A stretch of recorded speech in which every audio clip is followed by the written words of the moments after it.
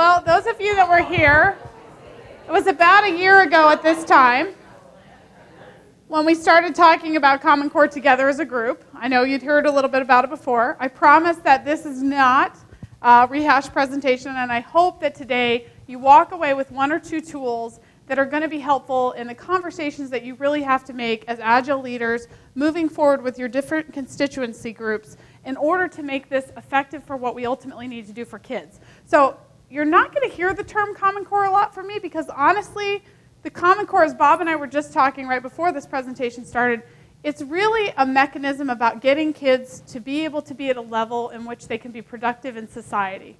That's ultimately what our goal is. One of the things, I was at a conference this summer, and the presenter was asking a great question to the group of educators. And he was basically saying to the group of educators, I want you to think about what you're preparing your kids for as you know, whatever you're doing. Whether you're an elementary school teacher, a high school teacher, what are you preparing your kids for? And he called on a lot of people in the room, and quite honestly, the answer was, if he called on a third grade teacher, for the most part, the third grade teacher was going to say, I'm preparing them for fourth grade. And when he called on the middle school teacher, they would say, I'm preparing the kids for. And when he called on the high school group of teachers, what do you think they were all saying? I'm preparing them for college. But I'm going to show you some things today that make us really think about what should we really be focused on is not necessarily being, you know, great participators in the next grade, but how are we going to become the type of learner, the type of worker that our society needs these kids to be. So we're going to talk about the changing world. We're going to start out with that. The world is changing. It's changing at a pretty quick rate, and I think we're going to show some stats that show that. We're going to talk about, when we're talking about this changing world and we're talking about schools, which have not changed quite at the same rate as the world outside of them, I think we'd all agree, and why that might be. You know, I always joke whenever I was a principal and talking at district office or I'd be talking at board presentations, I'd say one of the toughest things about being a teacher, about being an administrator in a school system is your parents and your kids, they all think that they're experts at school because parents have all been to school, so they know what school should look like, right? But chances are it probably shouldn't look the same way it did when they went to school. And then we're going to talk about how do we take these two pieces of information, we've gotten the message out, to empower these different groups to help us with the job that we have at hand, because it's all about collaboration. We heard that this morning in classroom. You heard that as you did the different breakout sessions. The bottom line is it's all about collaboration. So let's talk about the changing world. I want us all to think for just a second. We're going to have a little moment of levity here. These people that we're getting ready to watch this really short video clip on, they have a really tough job. It's a very tough job. It's one that probably most of us feel like we're doing every single day as we're trying to manage all of these expectations with Common Core, the world, and APPO. This man right here is my great-grandfather. He's the first cat herder in our family. Herding cats. Don't let anybody tell you it's easy. Anybody can herd cattle. Holding together 10,000 half-wild short hairs, well, that's another thing altogether. Being a cat herder is probably about the toughest thing I think I've ever done. I got this one this morning, right here, and if you look at his face, it's just ripped to shreds, you know? You see the movies, you hear the stories, I'm living a dream. Not everyone can do what we do. I wouldn't do nothing else.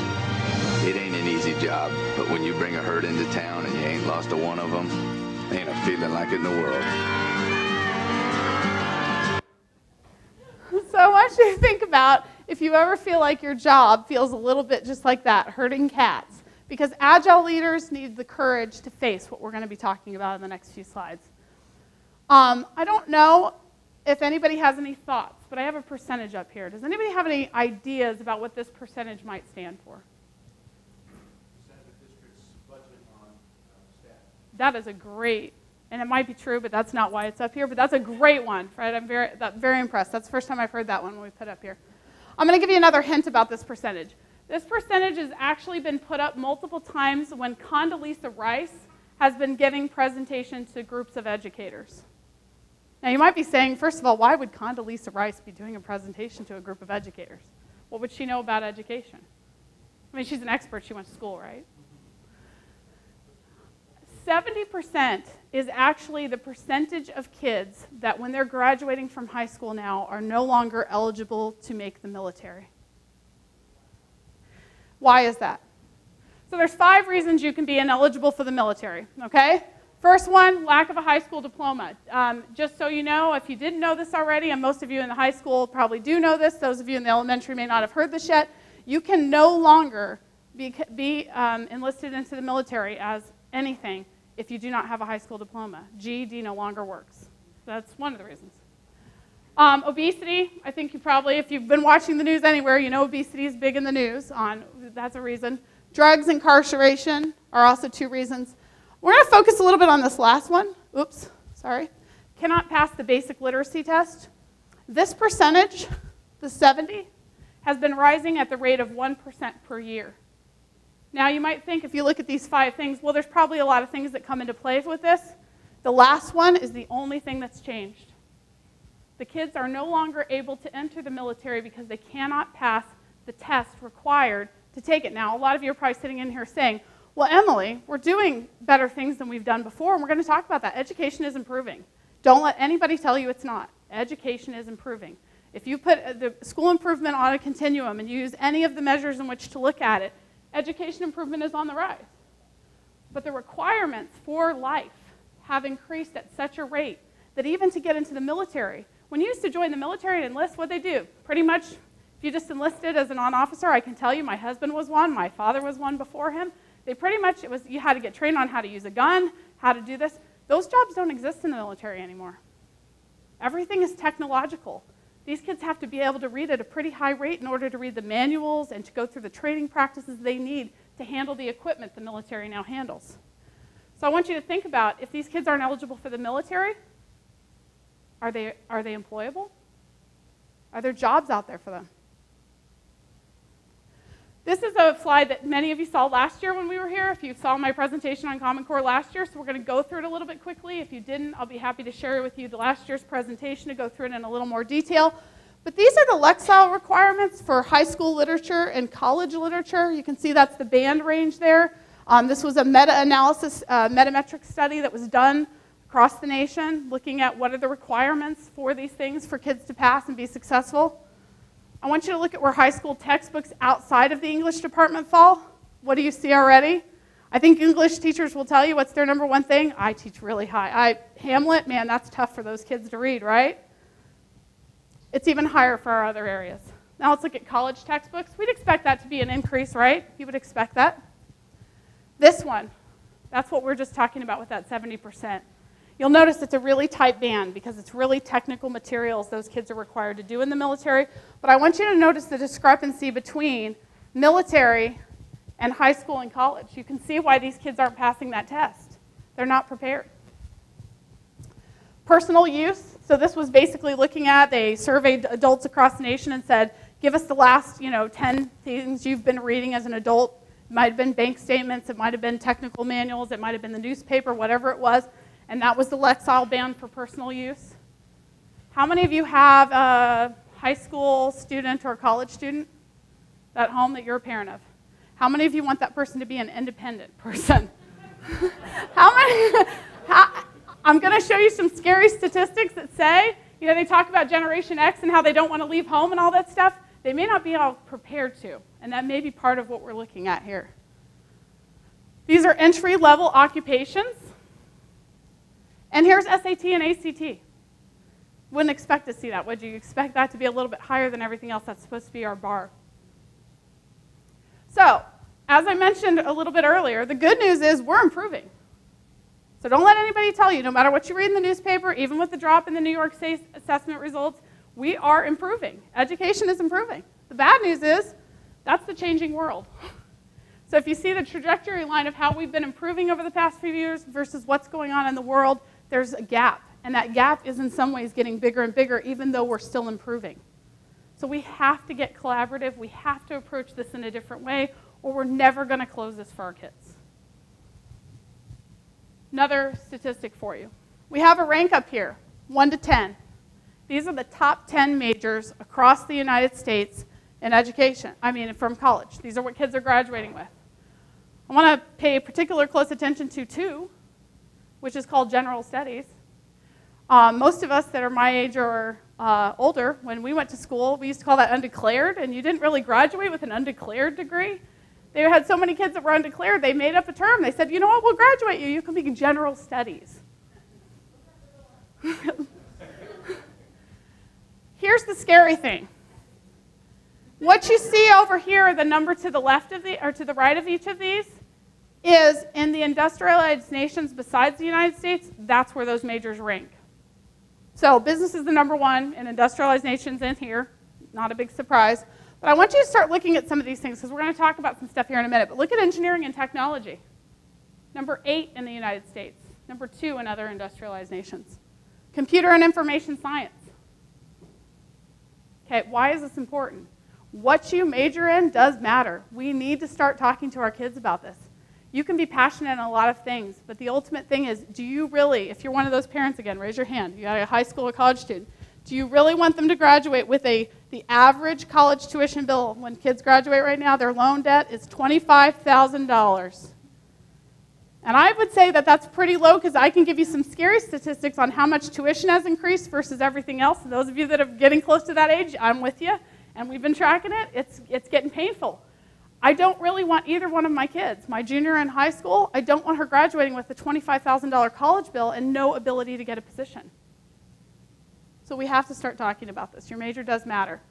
Here's the STEM, science, technology, engineering, math. Here's the graduates. That's the percentage from the United States. There's a couple of others.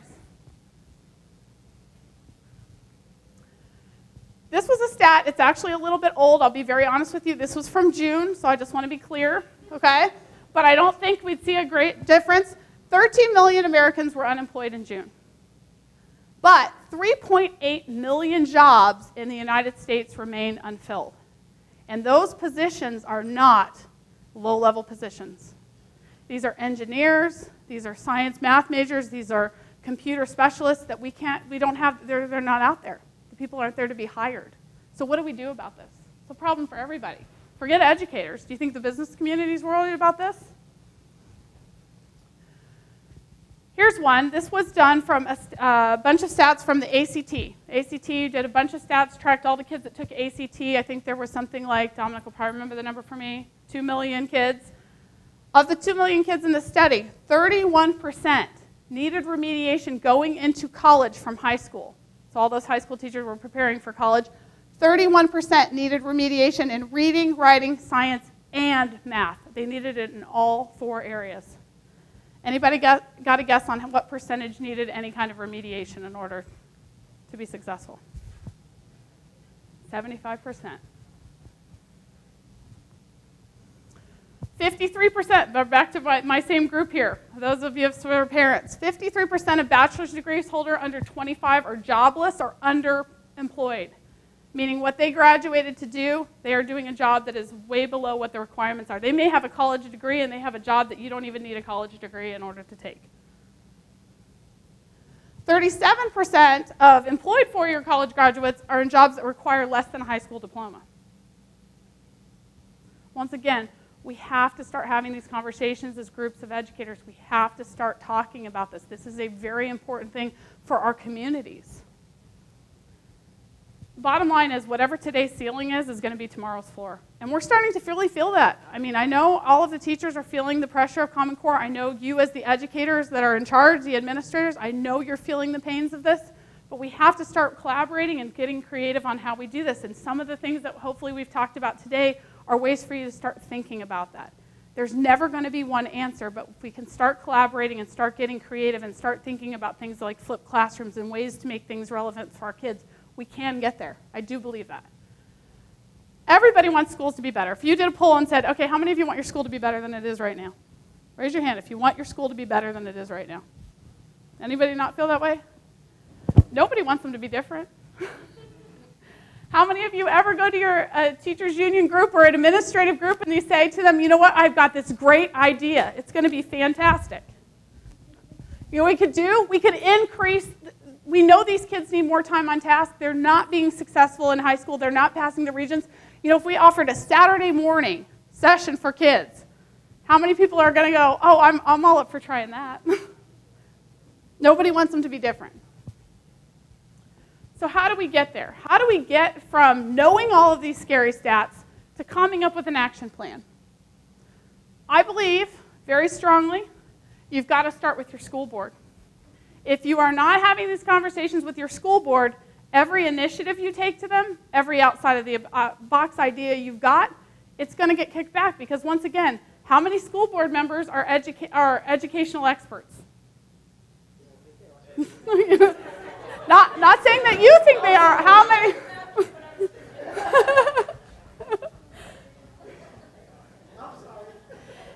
In conjunction with this, we have to start having real conversations with our faculty and staff. We have to start talking as a group, as teachers, as administrators, as shared districts side by side. We have to start talking about this. We've got to include these last two constituency groups in these conversations. If you're not, you're climbing an uphill battle. I talked to one of my breakout sessions today, and we were talking about trying to climb a hill that has ice on it without any kind of treading on your shoes. You're just going to keep sliding right back down. You have to get these groups on with you, and you have to start communicating why this is so critical. So let's talk about the board. I think there's some critical things you need to share with the board. First thing is you need to let them know schools aren't failing. Like, let's look at the results from the New York State assessments. Do you guys think that the kids all went away last summer and then they came back and they just got, wow, you just went from a level 4 to a level 2 just because you're not doing as well? No, things changed. We started measuring things in a more rigorous way. It's not that we're failing, it's that we have to keep improving and we have to keep looking at that. You have to put that in the larger context of society. And I think some of the things we just talked about as a group are things we can start sharing with the board. When it comes down to it, when it comes down to parents, you're going to see this again. When it comes down to students, you're going to see this again. You have to make it personal. You have to make it personal for the board. Do you think the board cares about the United States as a whole, or do they care about your school community? Probably they care most about your school community. Call in business leaders in your area. Ask them to talk about what are we looking for in our kids. Have them come in and present to your board. When we're looking for great hires, this is what we're looking for. We're looking for these 3 things. Now you can come in and say, here is how we are going to make kids become more team-oriented, be able to work collaborative, be able to work in a Google-type setting where, I have to figure out what's the best way I can come to work every day and participate in that. And last but not least, we've got to talk about the human and the economic consequences of this. If these kids are unemployable, where are they going to be? They're going to be on state aid, right? They're going to be sitting in our communities being non-productive citizens, and that's probably not what anybody's looking for. So a few hopeful things that you could use to share with your board to get this message out. I think the opening slides we had on the changing world are potentially some starting points. I think if your board isn't aware of some of the stuff going on in the world, that might be a good place to start. Have any of you seen Did You Know? If you haven't seen it, I highly recommend it as a watch. Do You Know was just updated in 2011. It's a little outdated now, but I'm sure they're going to be updating it any time again now. But Do You Know 3.0 is the most recent version out there. It is a great 7 to 8 minute video clip to be able to show to your board, and it goes through a lot of what we just talked about, even to a higher degree with great graphics, and it's really fantastic. The next 2 are things I'm going to show you next in the next slides, but the job skill slides and the proficiency stats discussions. So let's look at job skill slides. So in the 1970s, this looked a little bit like those of you that have been to Anthony's system and the cutoff corners. This is what the employment looked like in the 1970s. You had a whole bunch of jobs that were up here that required high skills, but you had a big base down here of low skills, and there was kind of some in the middle, and that's when we were in the 70s, that's typically what the job market looked like. Fast forward to the 90s, what did we see? Well, we saw a shift. We saw a lot more semi-skilled jobs. We still had some high-skilled jobs up there. That hadn't changed drastically, maybe increased just a little bit. And then you had still your base of low-skilled jobs. 2010. I want you to think for just a minute, what do you think this is going to look like in 2020? I can't tell you how many jobs used to be out there when I graduated that I could have taken that aren't even in existence anymore. And there are so many positions out there that when my son graduates, he's in 7th grade right now, when he graduates from college, don't even exist right now. If they don't exist, how do we as educators prepare them for it? Well, we have to get them ready for the skills that are necessary, and we're going to talk about that in just a little bit. So this is a great one to share with the board because I think this plays into the whole, why did the scores drop so much? So this was 2 years ago. The NAEP scores are basically calculated. They look at the rigor level of the assessment that was given in the state, and they also look at the percentage cut for proficiency to get there. And then they give it a number of ranking. Now, according to NAPE, to be proficient, you should really be at like right under a 240 there. I guess that's about a 238. To be considered basic, you should probably be somewhere like about a 205, maybe 207 is probably that cut line there if we look across there. I want you to look right here where New York was. Okay, now New York's NAEP score, I'm going to guess, based on last year's state assessment, is going to be higher when we look at this, when they've calculated it and they figured that out. This is something we need to start talking about because it's not necessarily that kids are doing worse than they did, it's they're being measured in a different way.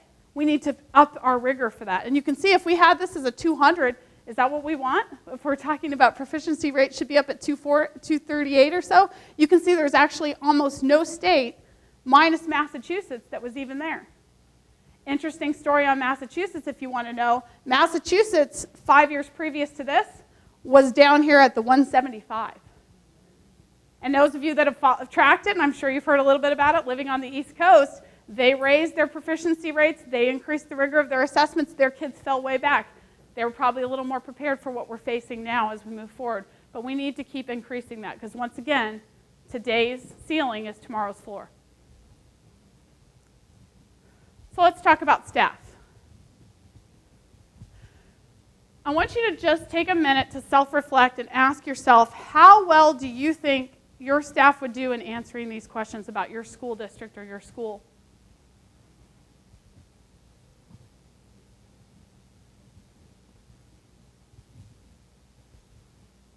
Hopefully somewhere on the continuation of 1 to 10. You're probably not a 1. You're probably not a 10. How can we get there? How do we start looking at this? You have to start getting this data into the hands of your teachers. You need to start looking at multiple ways to assess where you are. And these shouldn't just be the state assessment results. Honestly, guys, we should be looking at what percentage of our kids are taking SATs. What are their scores on the SATs? I'll give you a crazy one. How can we figure out a way to track how our kids are doing when they go to college? Even if you can just keep track of the ones that are real close to you. Talk to your community colleges, talk to your state colleges. Try to figure out how those kids are doing. It would be very interesting data to know. And then if you fast forwarded 10 years, how many of those kids are in jobs? We need to start looking at this. We need to start preparing for this and start thinking about it. We talked about this in AIS. I think you've talked probably a lot about this in Creative Classroom. But when it comes down to it, we have two things that we really can't change much. One is the amount of time that kids have. We have 180 days of school. Probably not going to change that. I think if anybody went to their board tomorrow and said, what we really need is 220 days, they're probably going to look at you and say, yeah, how are we going to fund 220 days? You also have the standards. If your typical student, your on-pace student, is going to meet right here at where this box meets, 180 days, standards, here's where I am. What are we doing about our high and our low students? How are we getting them there? We have to get creative in our classrooms. Whatever that's going to be, your flip model, your blended learning model, your change in your AIS program, we have to change this. We have to get more time on task for some of our kids, and that maybe sometimes means being creative with things like, we're going to have another period for some kids in math, and they're going to have to attend 2 periods of math. Talk about crazy. Schools never looked like that before. How do you work that out? Some of you, can you imagine trying to change all the schedules in the school to match that? But how do we get there? How do we get there? Because the honest answer is we know this is what you're going to get. If you don't, you're going to have some kids here, and you're going to have some kids here. You're going to have some kids bored, and you're going to have some kids that never make the bar. I want you to think about this too. I don't think there's any such thing as a normal student. If you think there are, I want you to ask yourselves, how many normal adults do you have in your school? And I won't ask you to rank them from high to low, but everybody learns in a slightly different way.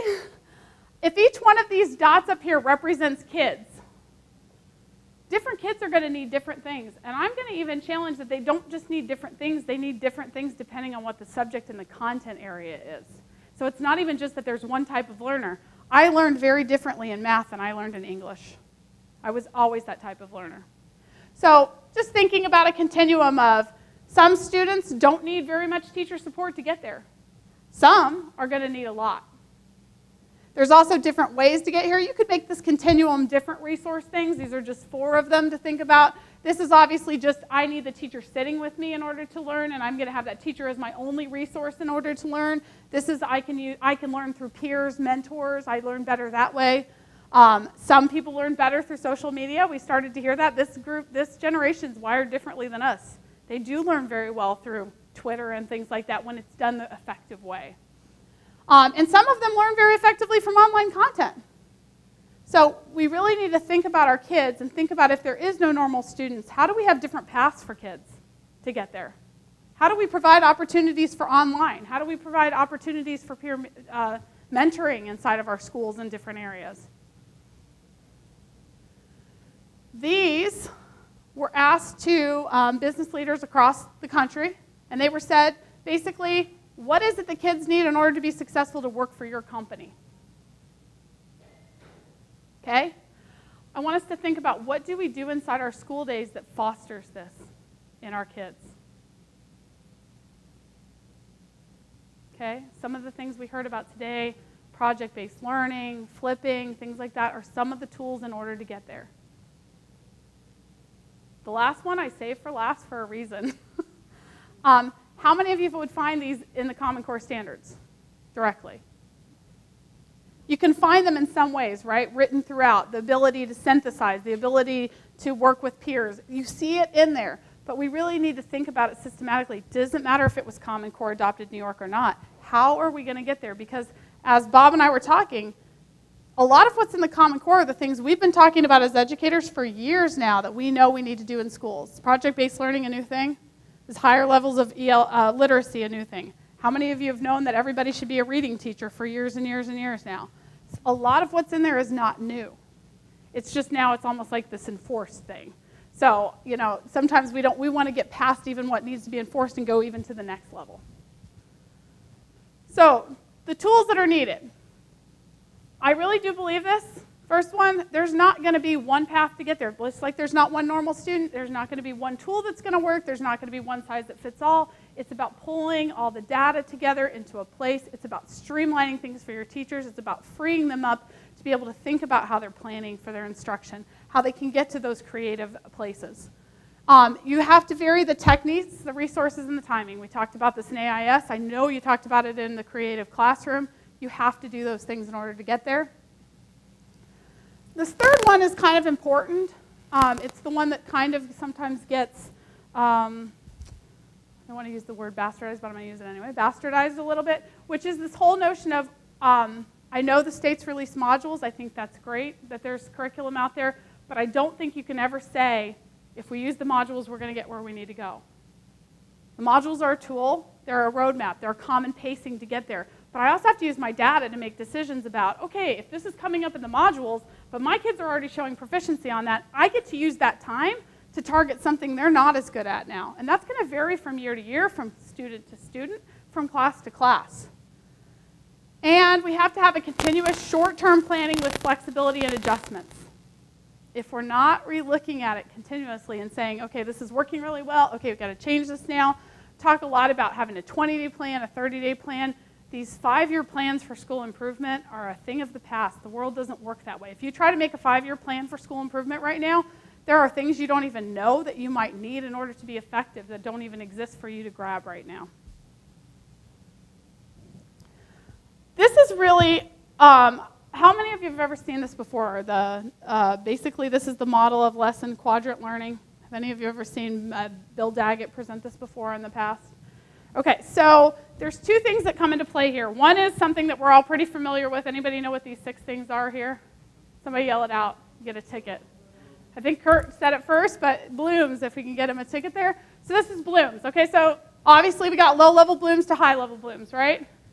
Going across the bottom is what we call the knowledge taxonomy. The knowledge taxonomy basically looks at if I have to learn something and it's in one discipline only, and it's very much teacher-led, I'm probably right here, low level, right here, quadrant A. If I'm applying it in one discipline, so if I'm that chemistry teacher and I'm just applying it to chemistry like we heard him talk about this morning in flipped classroom, and the teacher's doing the lecturing, I'm down here. I might be up here if it's going to require a high level of thinking, like those AP things we were talking about today. This is where you'll see a lot of your AP classes are up here in quadrant C. High level of student thinking because they're analyzing, evaluating, and creating over here. But to get to quadrant D, where the student is thinking and working, we really have to be applying it across multiple disciplines. And our ultimate goal would be to get it in unpredictable world situations. Well, how do you get to an unpredictable world situation, Emily? Well, the honest answer is it can't be just a teacher lesson plan up in the front of the room. It's going to be student-led. It's going to be that collaborative, here's a problem, now figure out how we can solve it. And there may be 100 different paths in order to get there. But the bottom line with this is we can't spend all of our time up here. What do you think is going to happen if we spend all of our time up here in quadrant D? Kids are never going to get the base that they need, right?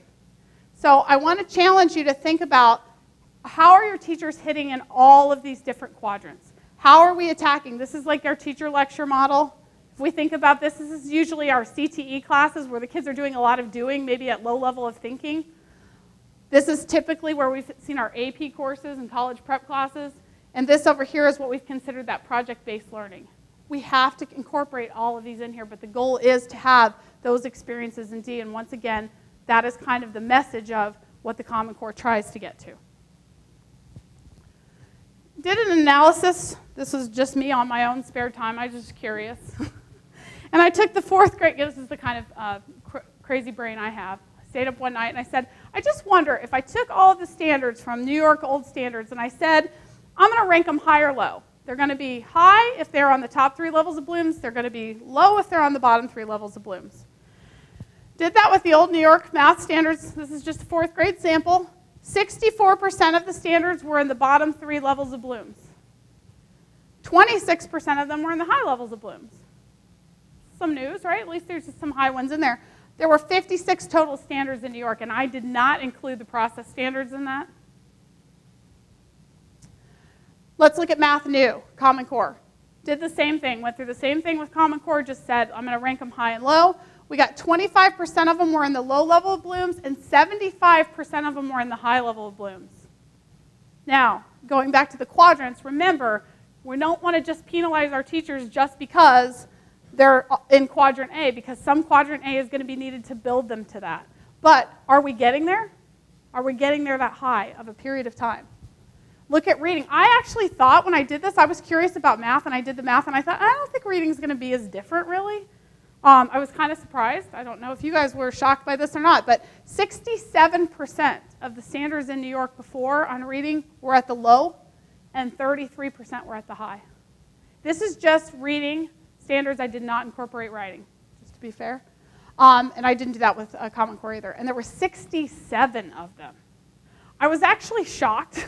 I had forgotten because we did curriculum for 4th grade New York standards before. I was kind of shocked when I was going back through them, remembering some of the things that were in there, like write a personal reading list.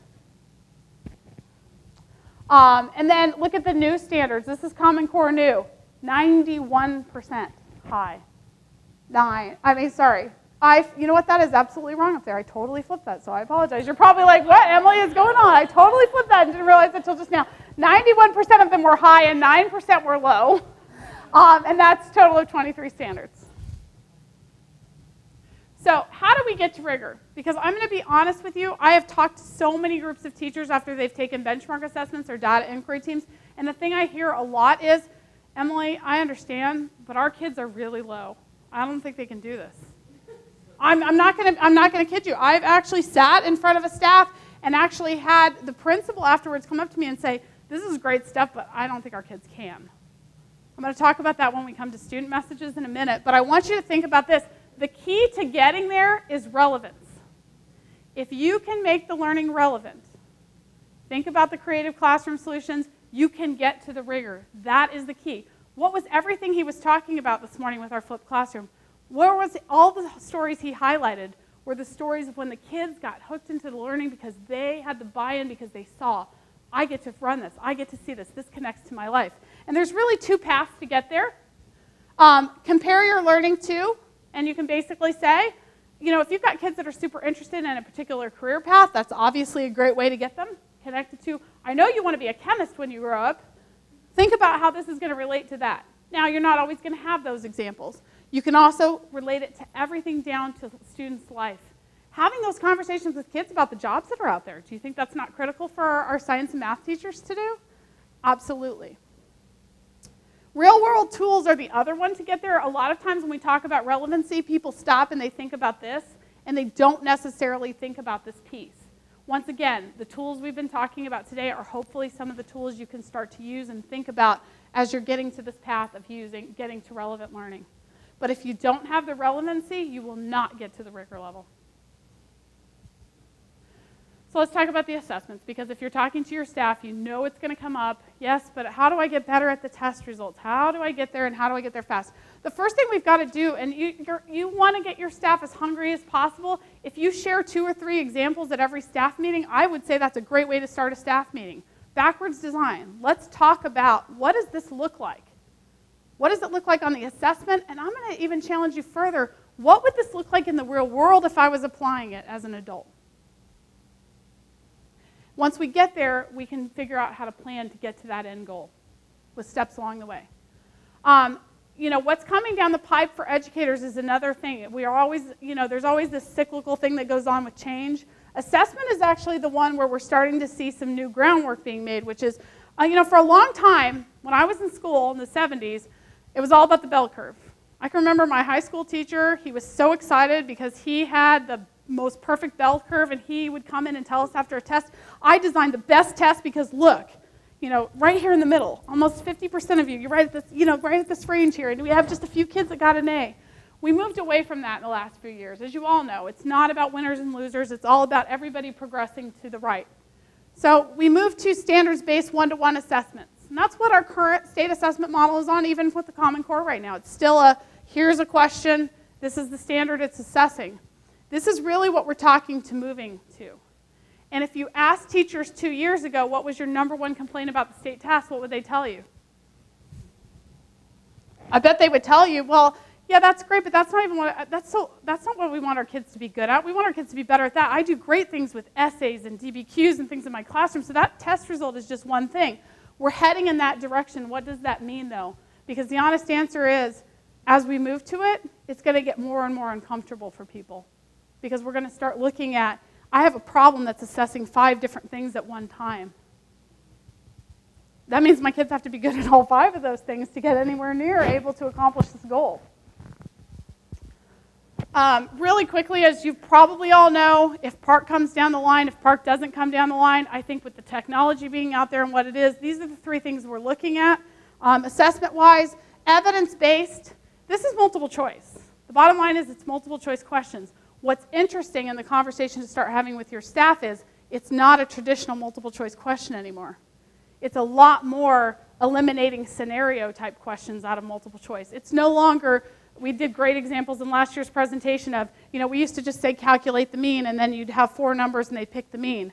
Now it's look at this and say which of these would be the best calculation if you want to look at these 2 graphs to find out, you know, what is the likelihood of the soccer team scoring 65 points next week.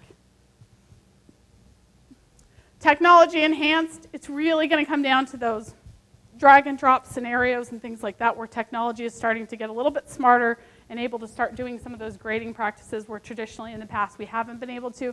It's also where you start to look at scenarios where you can have multiple answers that you have to select in order to be completely correct, and if you only select part of them, you're not going to get all the points possible, those types of things. And then the last one is really not a big change for New York, it is a change for other states, which is basically those extended response, those part 2s that we've had here in New York for a while. But I think the rigor level of what you're talking about on those part 2s is now going to be cross-discipline, and it's going to look a little bit different.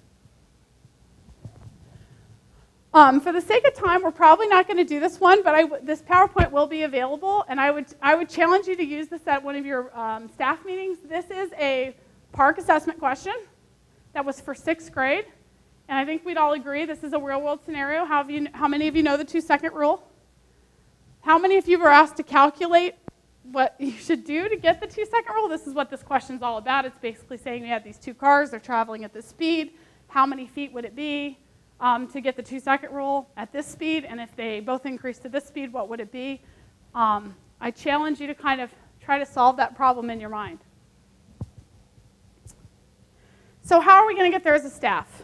Well, we're going to have to talk about our plans and look at schedules, materials, interventions, and alternative strategies in order to get there.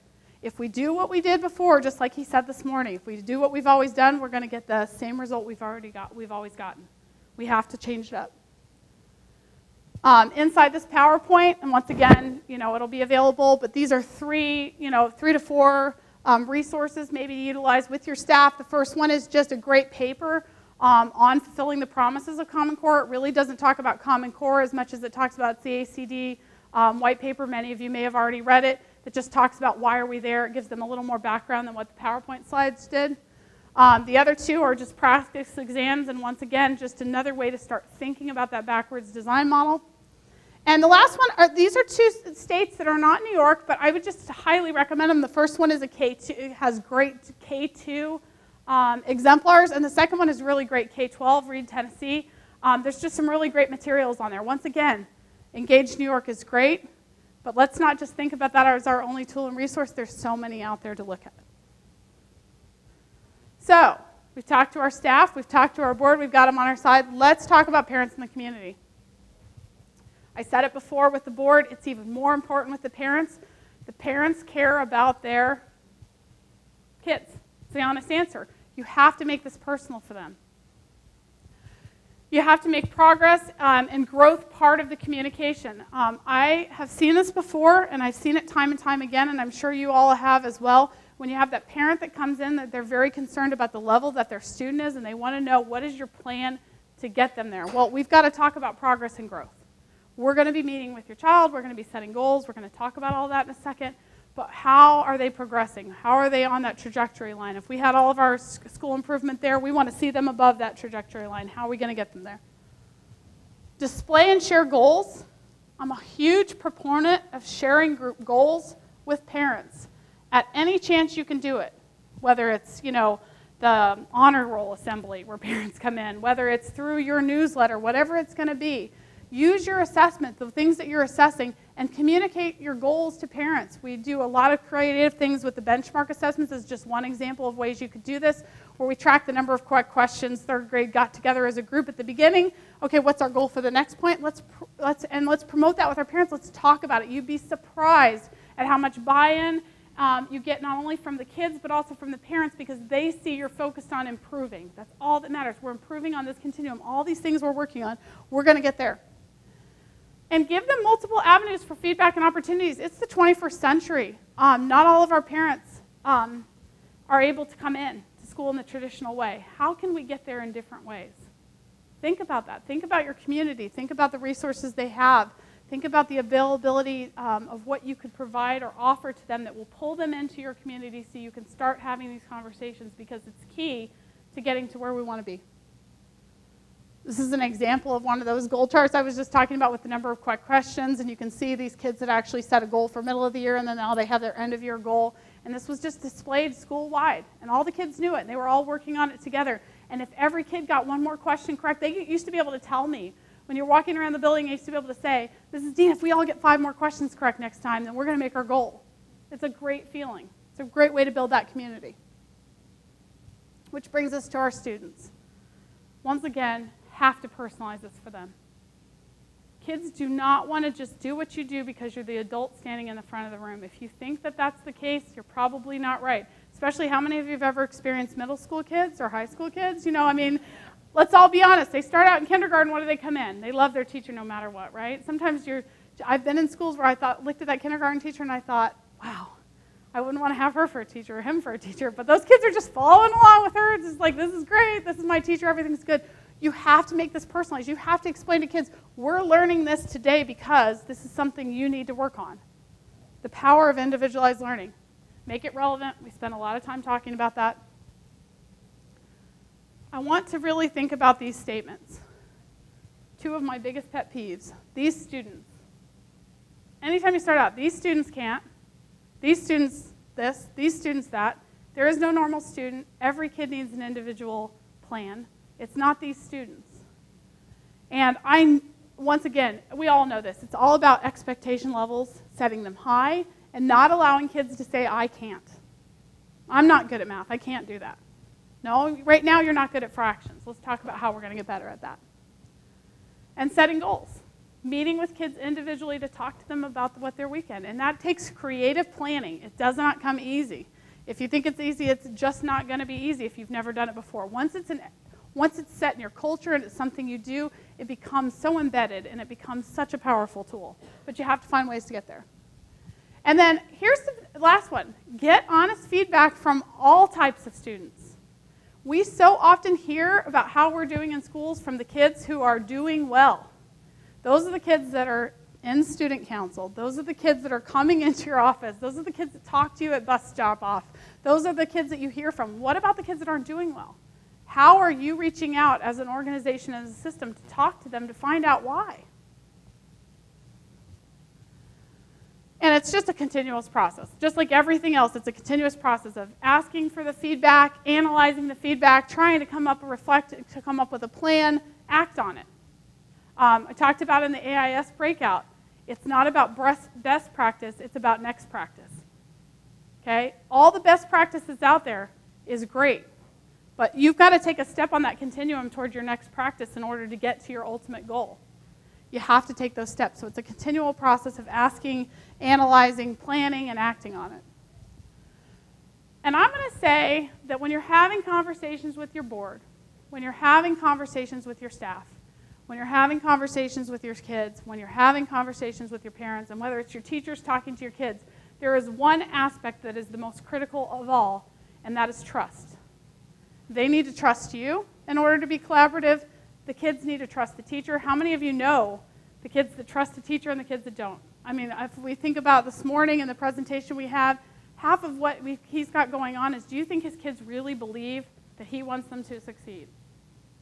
I think the answer is yes. I've never been in Mark's classroom before in my life, but I would just guess based on the way he talks and what he says, those kids are going to trust him. So we have to build that trust. I want to show you kind of a humorous clip here as we head into closing out for this part today. A humorous clip of what happens when we don't have trust versus when we do. If you've seen this before, don't ruin it for anybody. Oh, wow. Yeah. Nice and easy. You'll just head on out and whenever you're ready. Are you ready to go ahead and drive? Okay. Yeah, sure. Oh. Whoa. That's all right. A little more than I'm used to. Yeah.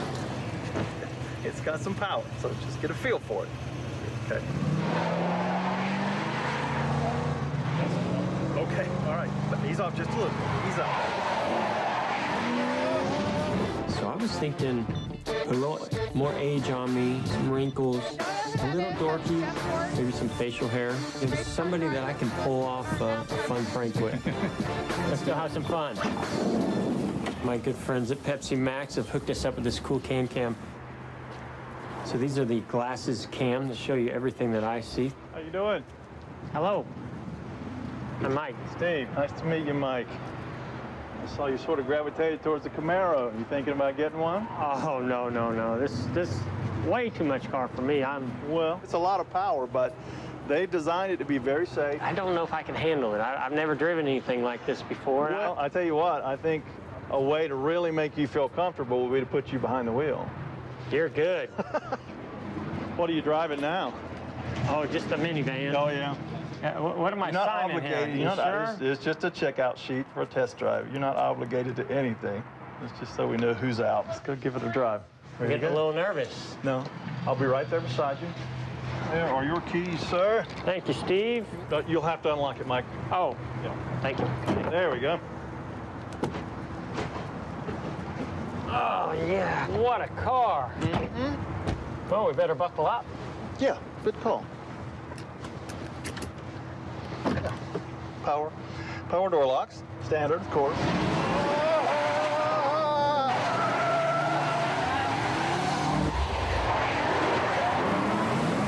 You are liable for any damages to the vehicle, so please stop the car, or at least slow down.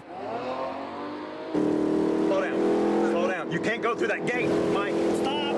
Stop! I'm gonna get you.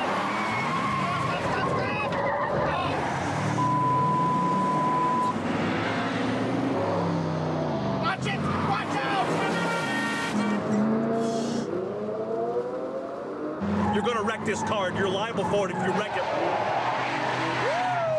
Mike, stop the car! Stop the car right now! Not up here! Yeah! No, oh my God!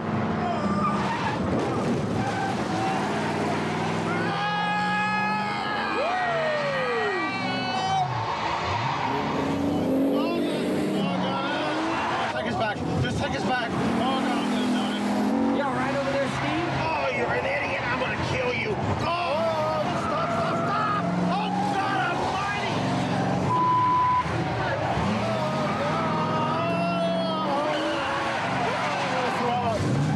Oh, down. Yeah! Who the fuck do you think you are? What do you mean? I'm calling the cops. No, you don't understand. It's not what you think. It's not what you think. No, it's just a prank. We're just having fun. Look, this is a camera. Here's a camera. There's cameras. Look, it was all just fun. Look, I'm Jeff Gordon.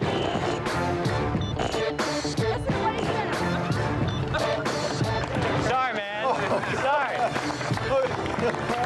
Want to do it again? Yeah, let's do it again. So I want you to notice what happened there. You took somebody who was completely freaked out for their life, and as soon as this guy says, I'm Jeff Gordon, he goes, what'd he say? You want to go do it again? Trust is the key.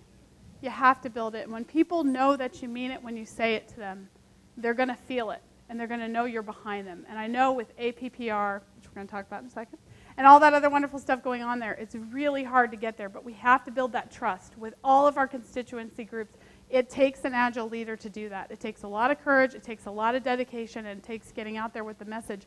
But I think it's imperative for us to be able to do it in order to meet the expectations of Common Core, but really the world that our kids are facing. So thank you for taking the time to listen today. I hope it was meaningful for you.